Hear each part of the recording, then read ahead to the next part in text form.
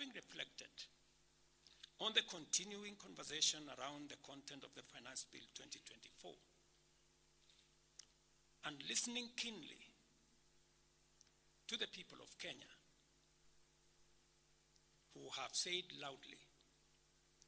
that they want nothing to do with this Finance Bill 2024, I concede, and therefore I will not sign the 2024 Finance Bill. The country witnessed widespread expression of dissatisfaction with the bill as passed,